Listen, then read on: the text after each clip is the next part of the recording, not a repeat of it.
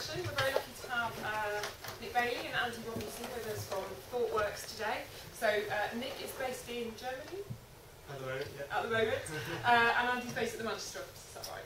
And they're going to talk to us about agile practices in web development. Okay, so to start off, I just wanted to explain how the session is going to work. What we're trying to do is we're trying to run the session in the same way that we run agile projects. This is definitely an experiment. We've not done this before, so we're going to have to kind of play a bit by ear. So the way that we run agile projects is that typically we deal with user stories. So instead of user stories, what we have is short talks about different aspects of agile development. And what we do is we pick the most important stories to play first. We play those through a number of different stages, and that's what we're going to do today. What we're going to ask you to do is to be involved in this in some way. So we're going to try and treat you like product owners.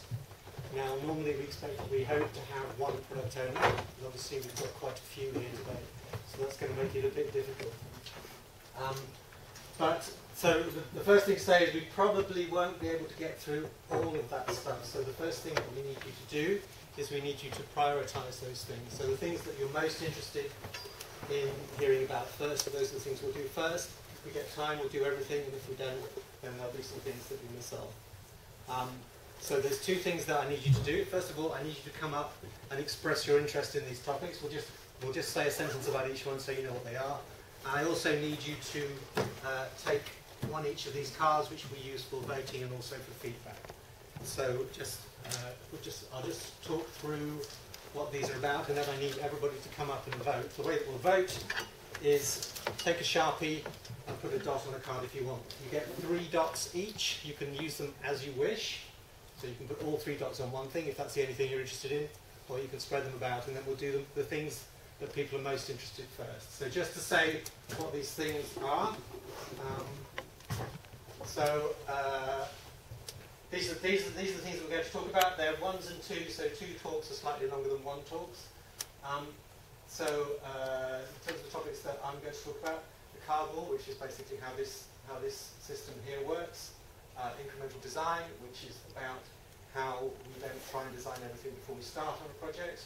Test-driven development, which is our approach to writing tests before we start writing code. The burn-up chart, which is the thing that you see over there, which we shall be using to track our progress.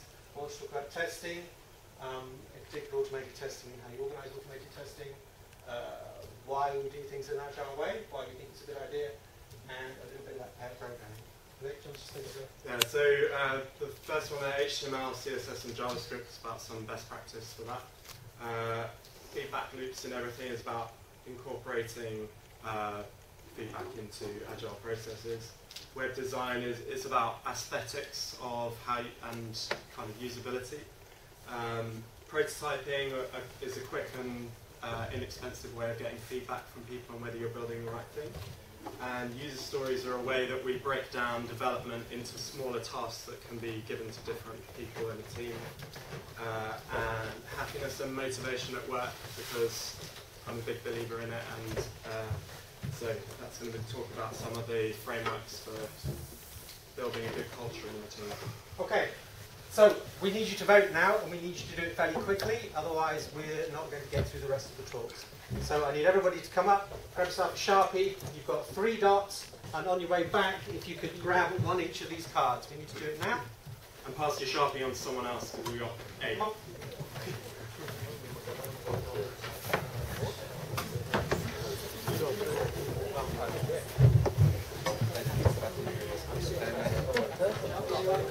Just put 3 dots each, then pass your pen on to someone else. Quick as you can, please. Spread them however you like over cards. You can put 3 on one or 1 on each.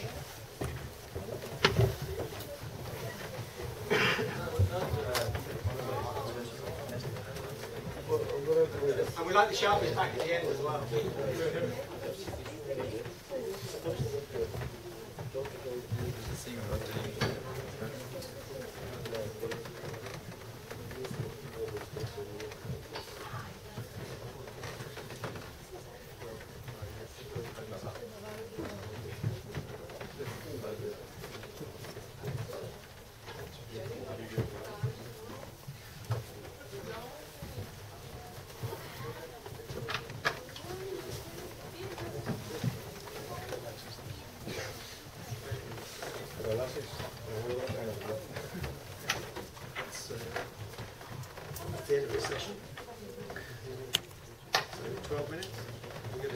10 and then retro.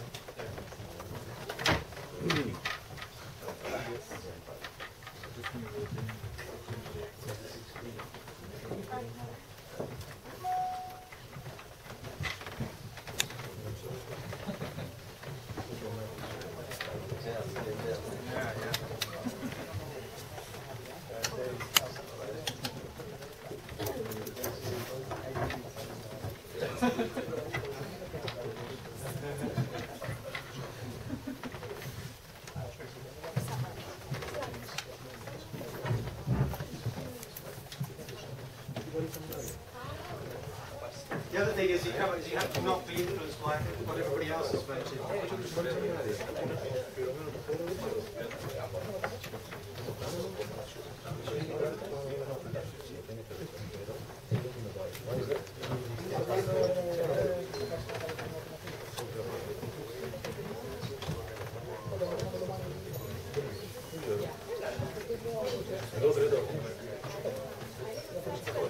Okay, you can all one person can vote at a time. So we'll wait in line.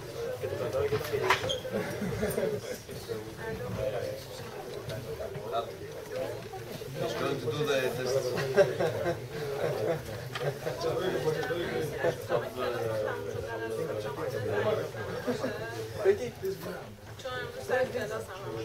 test. Just you had to.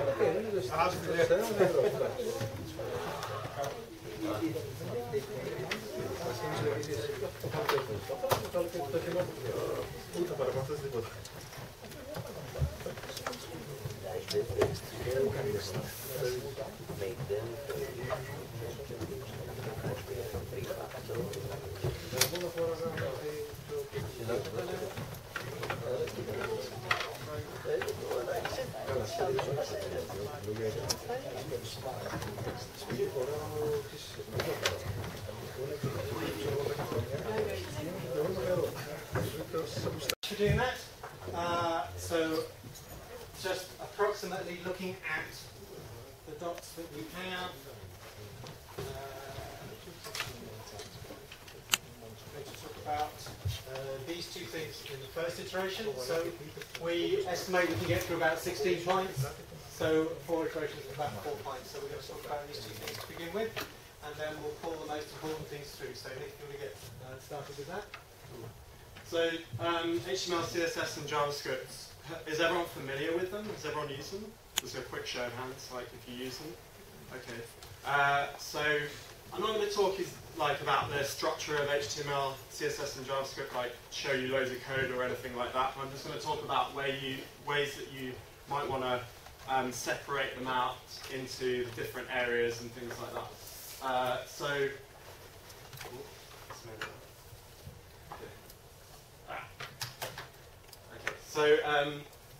HTML is about your content and giving semantics to your content. So the important thing to remember is that HTML is a way of taking like images, text, and giving it semantics. Like, for example, if you put a strong tag around a piece of text, then it means that that thing is more important.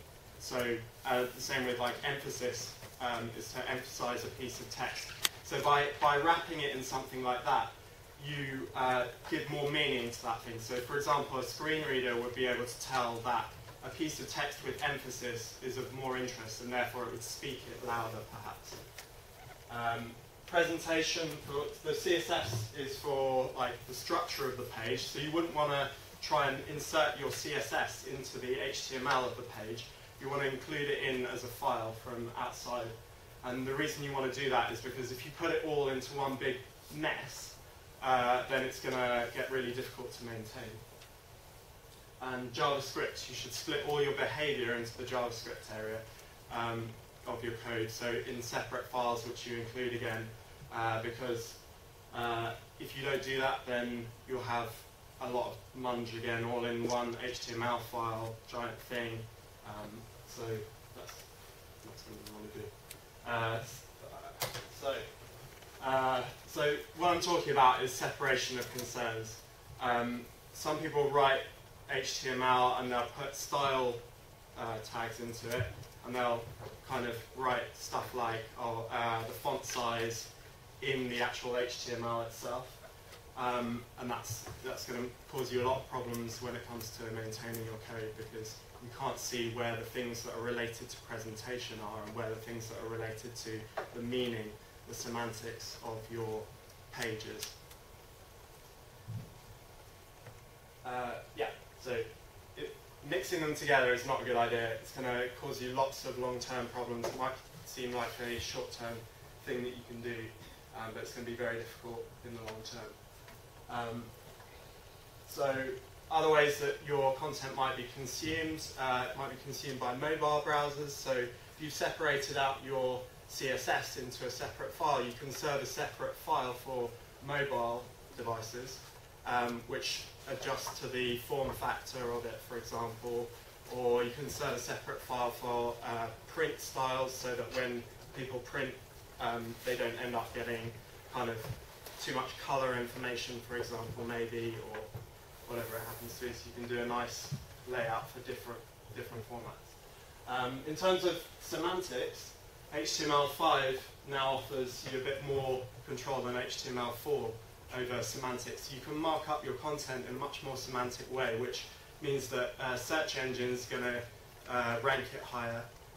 They'll be able to provide more information. It'll provide more information for things like browser plugins, for example, which, so I don't know, there's a browser plugin called Readability, for example, which gives you a little button in your browser. You click on it, and it will strip out all the extra content, extra stuff like adverts and images and stuff, and allow you to focus on a kind of article-style way of reading the content.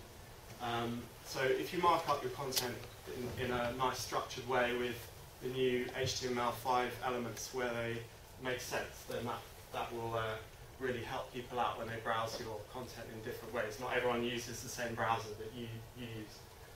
Okay, I already said that. So I think I've covered a lot of this.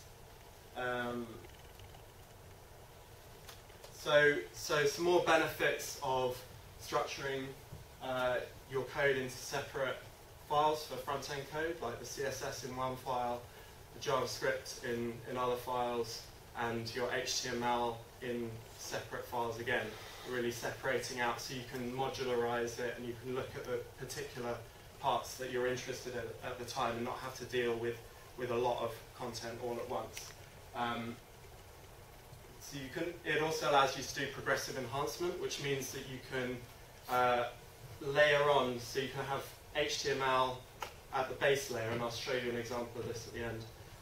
CSS layered on top of that, and JavaScript layered on top of it further. So that if you turn one of those technologies off, the page still falls back to other content which can be consumed, like on a BlackBerry, for example, an old BlackBerry that doesn't have JavaScript in the browser. That's 6 minutes in. Okay. So talks about cross-browser support, mobile device support. It also makes your pages load faster and helps with search optimization. So there we go. And make sure that you check that browsers are supported before you start using new technologies like CSS3. CSS4 will be coming eventually. They started on the specification. And HTML5 technologies that aren't supported by all browsers, so use the new responsibly.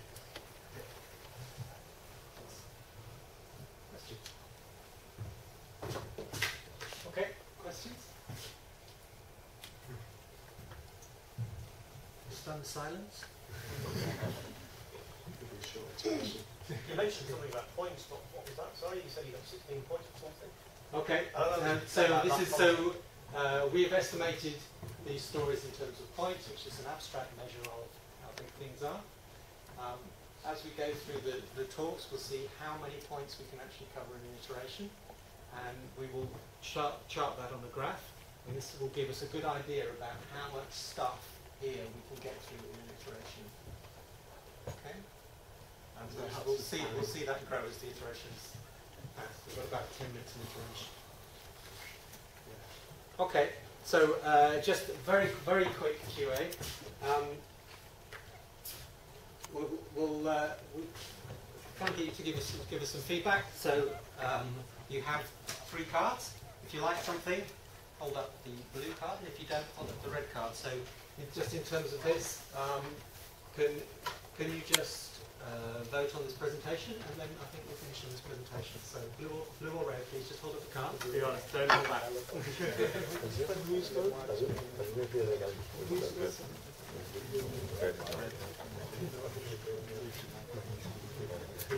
Okay. So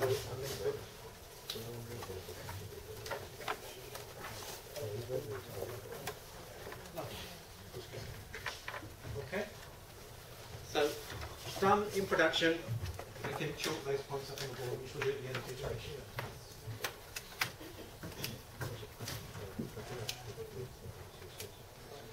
Okay. So just by some miracle, it happens to be the first one in the slide deck. What is test-driven development? Test-driven development is the practice of writing your tests. Your tests are written in code using the unit testing framework. Is people familiar with the unit testing framework? Yeah, like JUnit. Yeah, like JUnit, exactly. Yes. Okay, so it's the practice of writing your JUnit test or your whatever XUnit test before you actually write the code. So, why do we do this? Well, primarily because the test allows us to capture intent. It allows us to say, this is what I expect the code to do. If you program a lot, what you find is that you spend more time reading other people's code than you do actually writing new code. And one of the hardest things is to understand why somebody did what they did. You know, you can look at the code and you can see what the code is doing, but you never understand why they did it. So the thing about the test is this says, I want this piece of code to do this. Okay. It provides a neat way. We usually, when we write a piece of code, we have some requirements. It is a neat way of expressing those requirements and moving from the requirements into code. One of the great things about test-driven development is it stops you from doing stuff that you don't need to do. Does everybody come across this? The acronym? Great Agile kind of homily. You ain't going to need it. So one of the things that people do a lot is they develop stuff because they think they're going to need it in the future, and you don't. But if you're okay, that is the end of the iteration. I will carry on with this. I'll carry on with this talk in the next iteration, but we should just do the stuff that we need to do at the end of the iteration. So we've completed 2 points in the iteration. Quite often we do some other things around the iteration about thinking about what we need to pull into the next iteration, and maybe having a chat with the product owners about what the most important thing is to do now. So we keep a track of how much work we've actually managed to achieve in the iteration, and we see whether we're actually going to hit our scope line at the top, the red line at the end of the talk, which I think at the moment is not looking good. Okay, so I'm going to keep this presentation in play, and I think we're probably going to pull through one more thing into the next iteration. If we do well, we can pull something else through into the iteration. Okay, that was quick. I'm very scared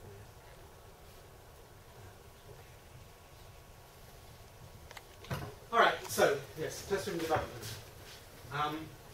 It's a way of guiding how you develop software. The other great thing about test-driven development is that you are writing tests as you are developing software, and these tests are amenable to automation. So unit test, the tests that you write in a unit testing framework, you can also run automatically from your continuous integration server. So one of the things that you're doing is you're building up a whole suite of tests which you can run against your software. And the great thing about that is when later on you go and change something, you can run all of the tests and decide whether you go for something or not. So So one of the real values of test-driven development is you get this regression suite. Right? You don't have to go away and as a separate activity write regression tests. It's one of the things that you do during test-driven development. Okay. It's a very simple activity. So what you do is you write a test that fails to start off with. Because we're writing the test first, there's no working software. So we write the test. If you're writing in a compiled environment, you need to write enough so that the software will compile. Otherwise, you can't run the test. But you just do enough so you have, you write against an empty method that does nothing, for instance. So you write the test, it fails. Then you make it pass any possible way you can. You don't worry about trying to do things in the most elegant way. You just get the test to work. All right? You try and do the simplest thing, just to get the test to work, because that's what you want the software to do. And then once you've got the test green, you have a look at where you are. So what you do is you have a look at the piece of software you're working on, try and think about, has it got any duplication in there? Is there a more elegant way I can do this? And you can make those changes and make sure, by running the test again, that you haven't broken anything. So the rhythm, red, green, refactor. So red, test fails, green, the test pass. We need to think about what state the code's in. Move things around, extract methods, create other objects, but still keep the test passing.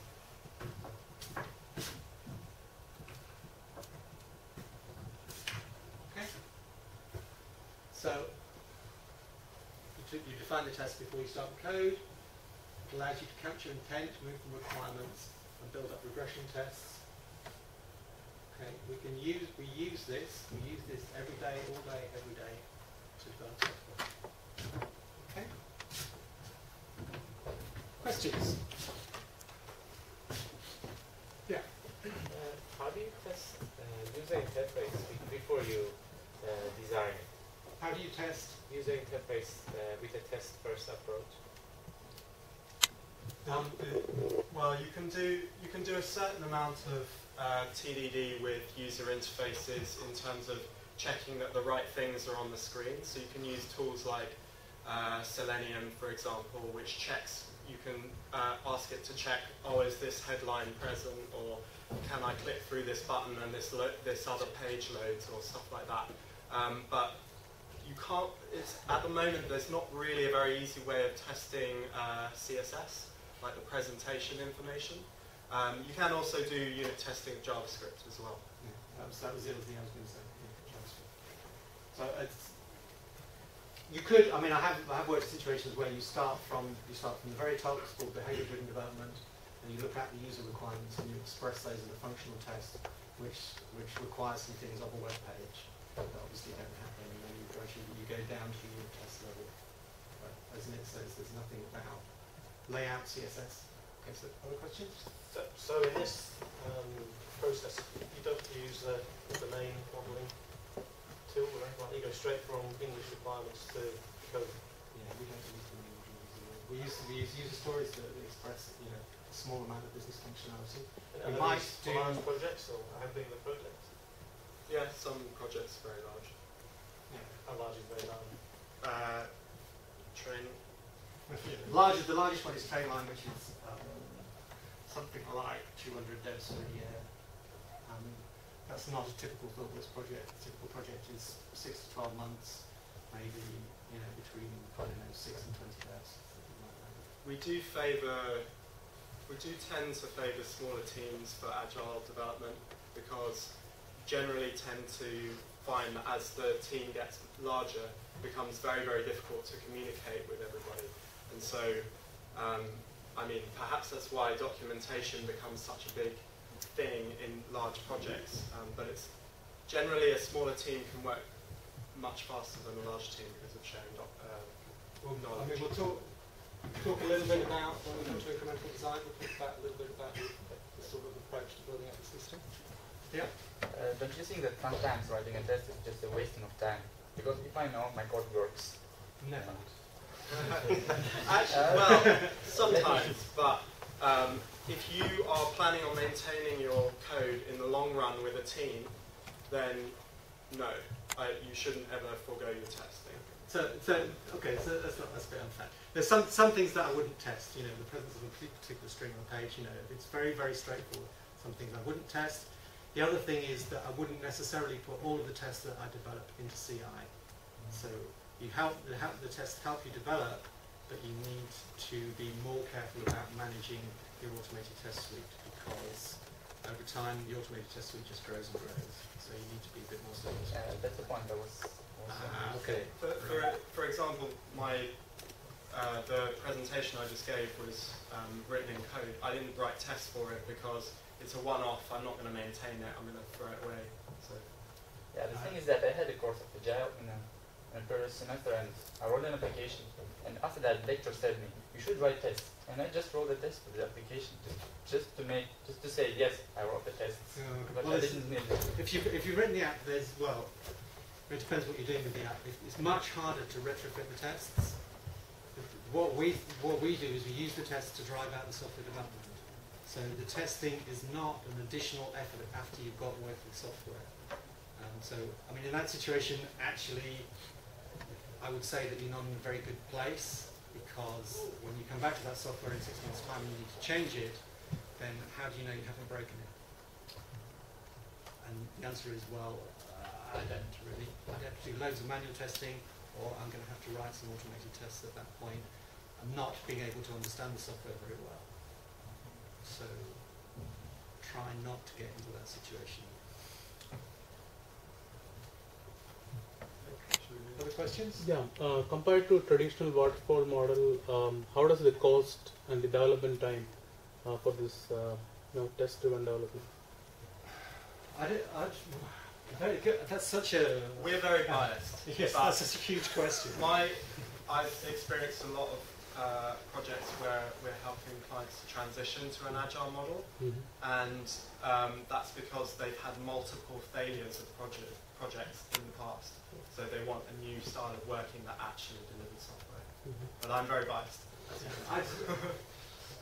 There's such a different set of activities. It's very hard to compare how this will compare to that. I mean, what I would say is that we have a lot of experience with agile projects, and we're able to deliver software successfully. And I would argue maybe we deliver less software, but we try very hard to deliver the software. Yeah, means why do you really project the benefit, return of investment? Why do you really, if it is more? If it is more, the cost is more. So what do you really... Okay, giving you more of what you want, giving you much better quality, doing stuff on time. Because we flex the amount of stuff we do, depending on how much we're getting through, we can actually say, yes, we'll finish here, but no, you won't necessarily get everything that you asked for. And I can tell you now, you're not going to get all this. Some expectations.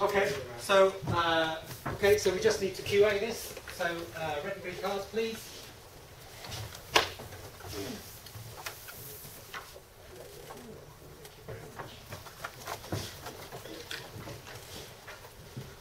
Web design. All right.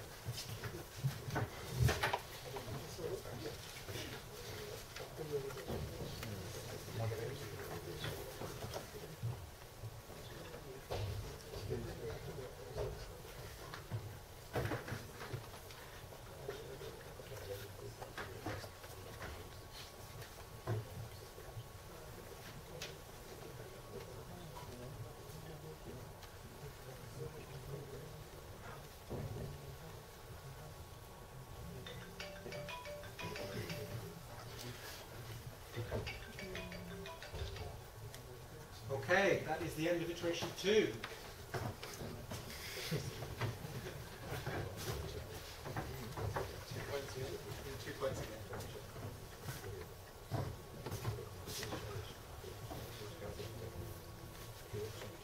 Okay, so we can see a pattern emerging here.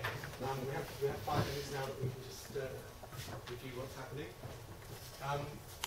So we were hoping to get 4 points per iteration. Actually, what we're getting is 2. So we can see here's our project deadline.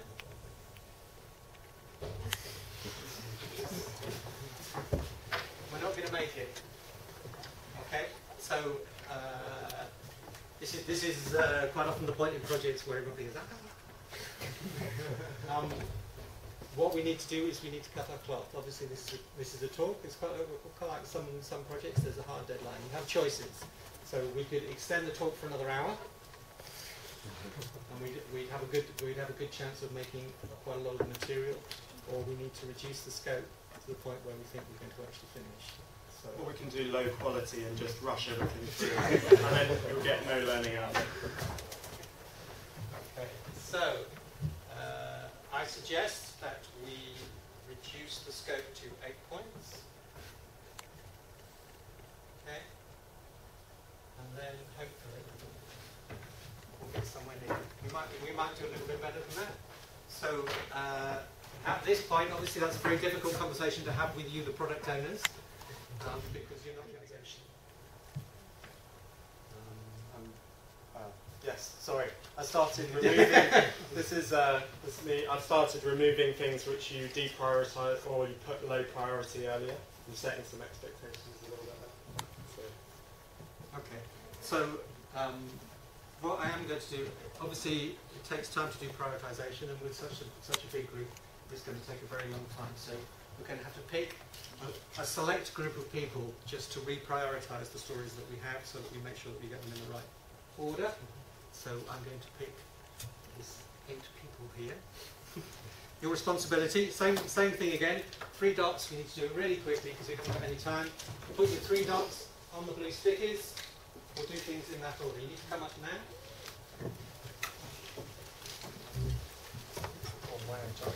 Okay.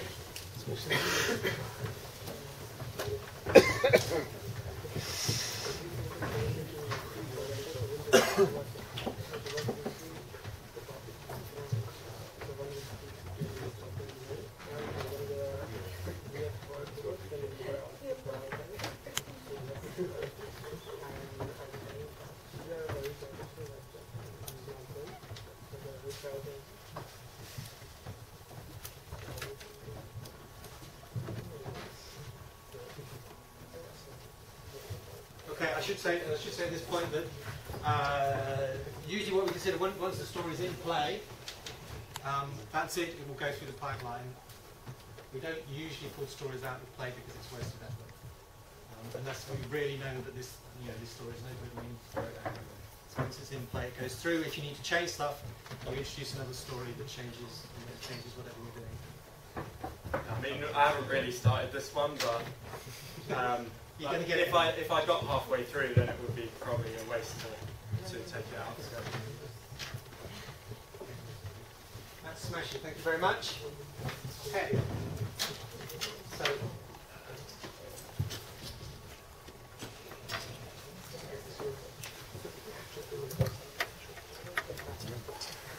Try. So we'll get through this one. We'll probably start.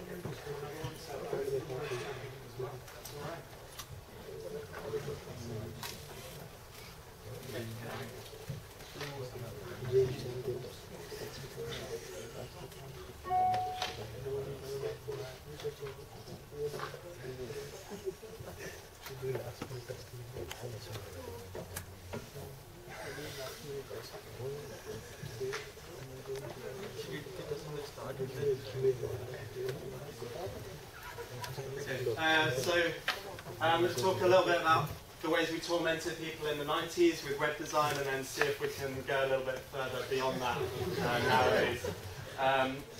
Yeah, flashing animations, confusing pages, all this kind of thing.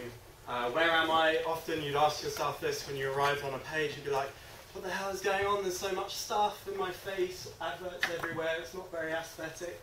And you don't know where you should go first. So, people scan on the web, they don't read everything, they don't, dogmatically read the whole page from start to finish. So they need to be able to scan and see the important things very quickly and prioritize where they're going to click next. And that's really important. And we didn't used to do that in the 90s. We just make things really ugly, basically. I think we were just going through a period where people hadn't really figured out aesthetic designs yet. We do things like this. How do you use this button? it is actually a sign-up button, but it's not really styled to look like a button. If you aesthetically style something with like a drop shadow on it, make it look real, like a real button in real life. When you click on it, it should compress, the light effects on it should change a little bit. All of this stuff comes really easily now with CSS. So we'd also make things really small, tiny little buttons that you can't click on, and you just have to go around with your trackpad maybe, trying to find the thing. So yeah, that's a painful thing to do as well. And weird things happen, like you get pop-ups all over the place, and the content inside the form, you know, doesn't seem to make sense. It's like marketing materials. And then you have got maybe the labels for the fields don't actually relate to the fields that, you know, they're sort of positioned all over the place, not kind of in the right place for the field itself. Like, what's that stuff we don't even use from? What's that label connected to? I mean, on my first one, it was connected to this, but if you put it in the wrong place, it's really confusing.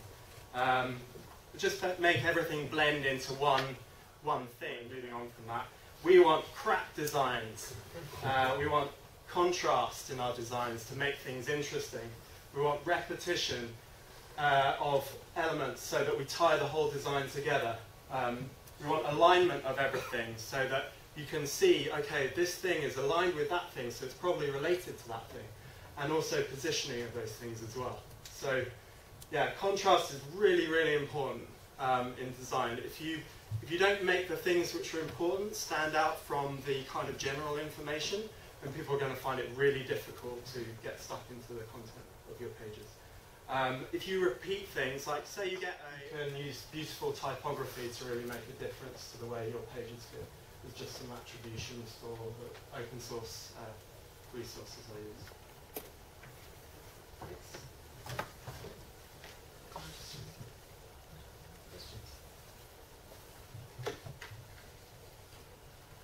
So do you have reviews in your Agile process, some sort of review point where somebody...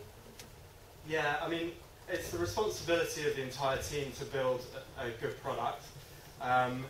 So it's not down to, say, developers develop something, they know it's a bit crap, but they just chuck it over the wall to the QAs, and the QAs go, oh no guys, that looks really ugly.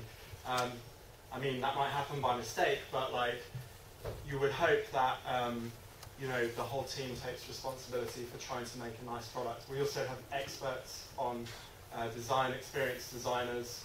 We'll have people on the team who have that knowledge, and we try and encourage everyone to be poly-skilled, to learn a little bit about design, a little bit about accessibility, a little bit about, you know, coding, so that people can switch and also understand the mindset of building a great product from lots of different perspectives. I have a question actually. What's the state of typefaces on the net? Well, I mean, native support typefaces has been a real issue for a long time. It's getting a lot better at the moment because there's things like tools which will progressively enhance the page with JavaScript, for example, to give better type, or the Google, like things like Typekit, which you know, and Google hosts a load of type like web fonts, which will be downloaded in the background onto your machine in order to use them in the web page. Because the problem is, in the past we've been restricted to just the typefaces which were available on your operating system. And for different operating systems or different devices like phones, there might not be the same number of typefaces available, so you end up falling back to a really ugly one. How the roles are separated in an agile team? For example, there is a web designer that does web design and programmers, or everybody has to be able to... Yeah, I mean, teams, the whole point of Agile is that you adjust the process to what works for you. But in general, what I think works well is when people have sort of shallow but broad knowledge in a lot of different areas, so they know a little about design as well as coding. And then perhaps you have some individuals on the team who have deep expert knowledge in particular areas, and they can be drawn on, asked questions of at the appropriate time. brings me back to why it's good to have small teams. You can communicate, you know who the expert on that thing is, and you can get quick feedback from them on whether you've built the right thing. Okay. QA. You used to the drill. Cards, please. Thank you very much. Okay. So, design. Do you want to just grab yourself some seats there so we can sit down?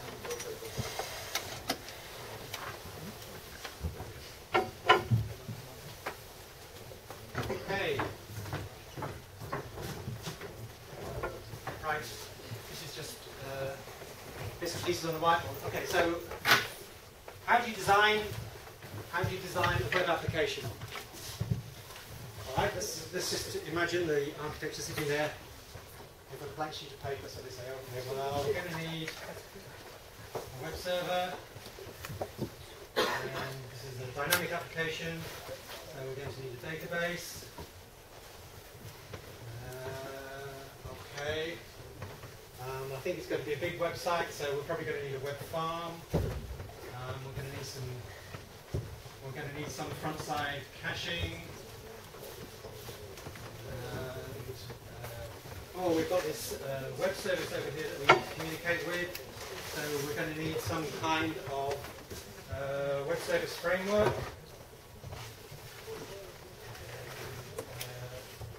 We've got this other corporate data store over here that we want to communicate with. Well, we seem to be having a few things, so I think probably we need to introduce a great big enterprise service bus.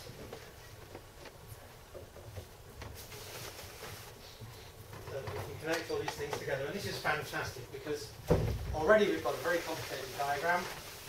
It's brilliant.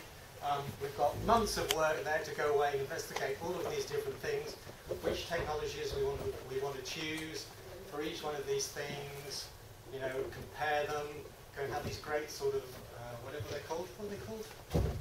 Requests for, anyway, so the big tendering process, lots of suppliers come and present to us and say, we think you should buy our enterprise service bus rather than somebody else's enterprise service bus. And soon, you know, oh, that's end of iteration. Okay, so how did we do that time? Another 2 points.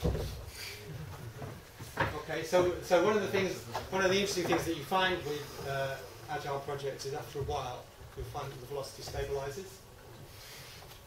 So you will get a more or less, as long as there's no major sort of roadblocks, you'll get a more or less constant thing. So I think we know where we're going with this one now. Okay. So yeah, so this thing. So it can easily be 6 months before we start writing a line of code because we've got all of this stuff that we need to do. So that's rubbish.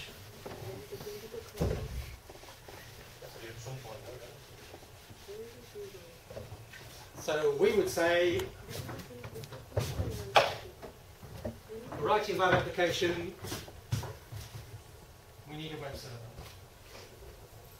Okay? And that's fine. And usually the clients will have particular, you know, there'll be a .NET shop, or they'll be a Linux-based shop, or God forbid there'll be something like WebSphere or something like that. Anyway, so there'll be, you know, this may be a conversation, but quite often it's fixed by the context. You know, all of our servers are Linux, so you know we need to run this kind of stuff, and that's fine. And you maybe have a conversation about programming language. So you know, if it's a Linux shop, you might be running Java, or I guess if you're really up to the minute, you might be writing in Scala, or I know not so much in this country, but certainly in the States with the operators used very widely. So you have that conversation, and then we would get going. Okay, so we have some requirements. We can start building some software. Okay.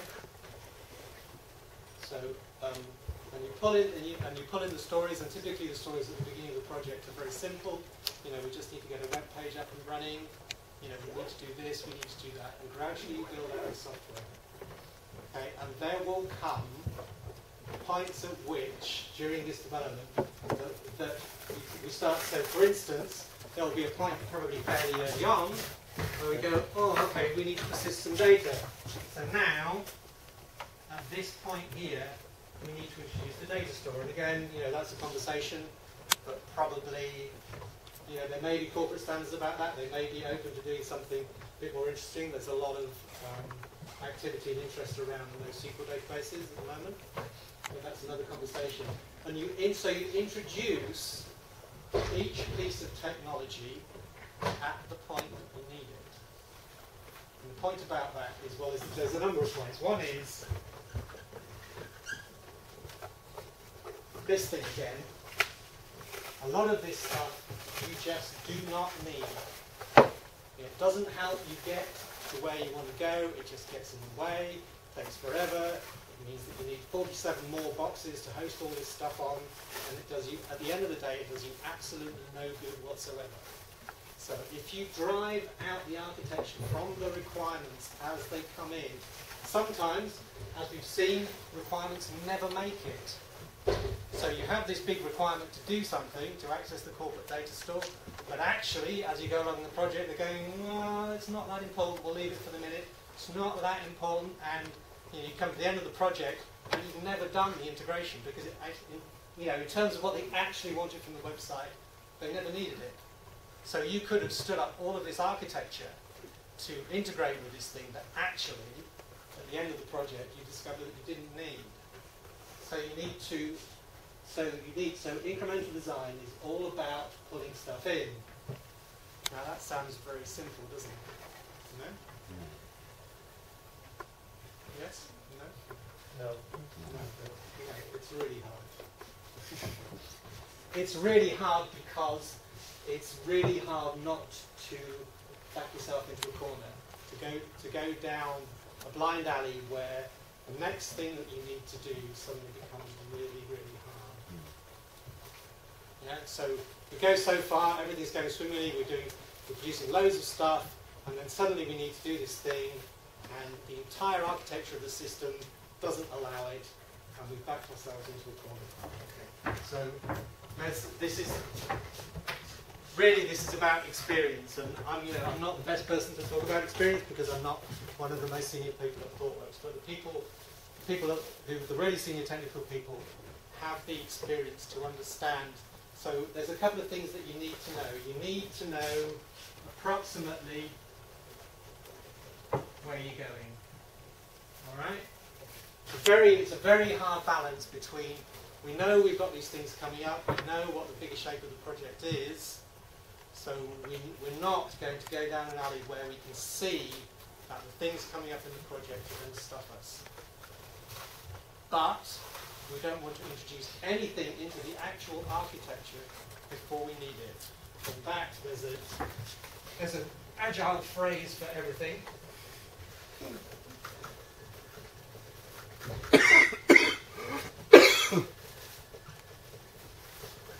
There's this agile phrase, which you can go and look up on the web, and there's lots of stuff about it, called the last responsible moment.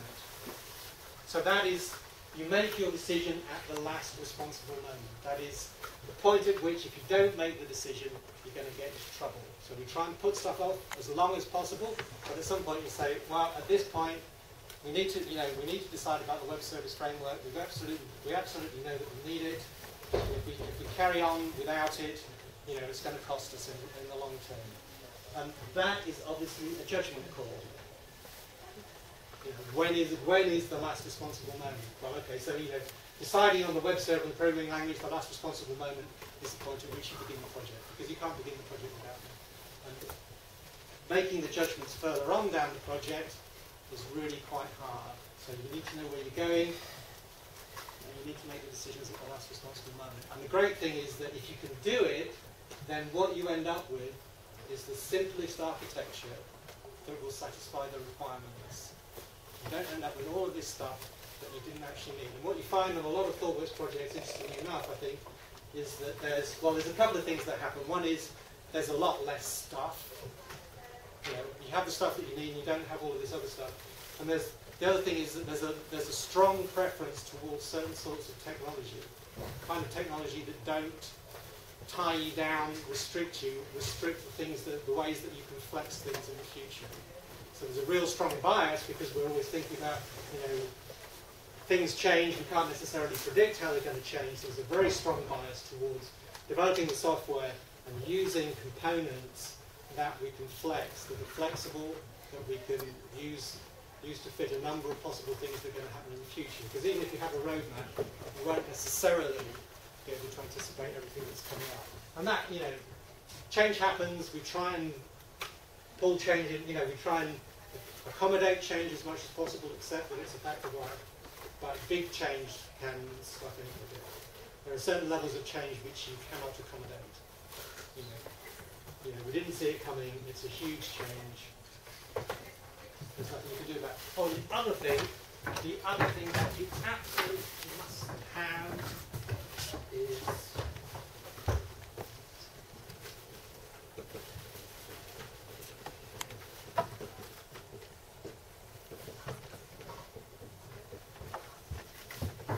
one of the things that we're very, very, very keen on is having a big regression suite, automated regression suite, test-driven development.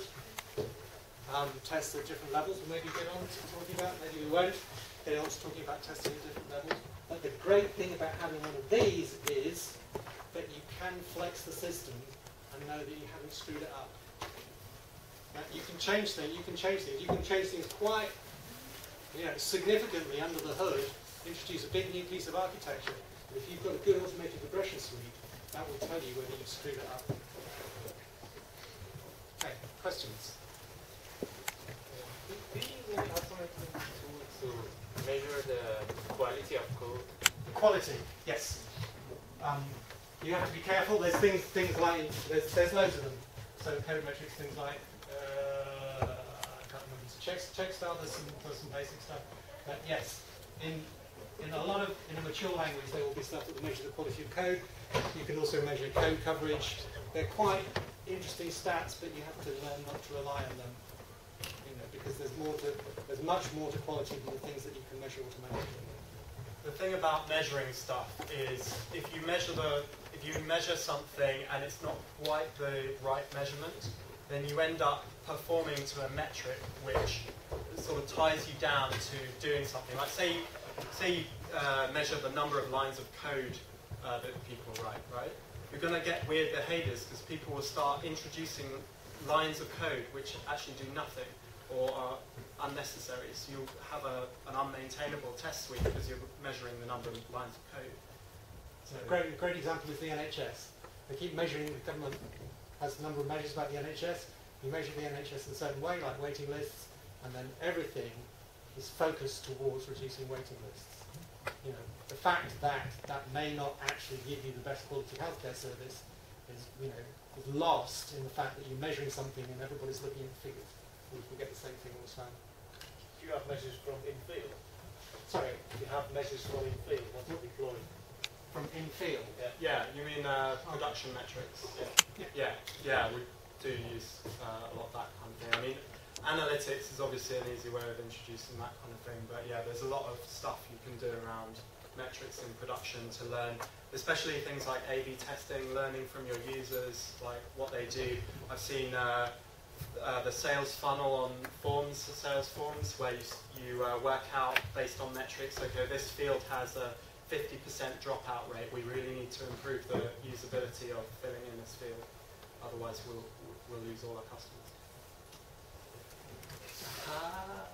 That's why I've gone on so long and the alarm's not gone off. I didn't set the alarm. Okay, we're done now. Okay. We didn't. Oh, QA. QA.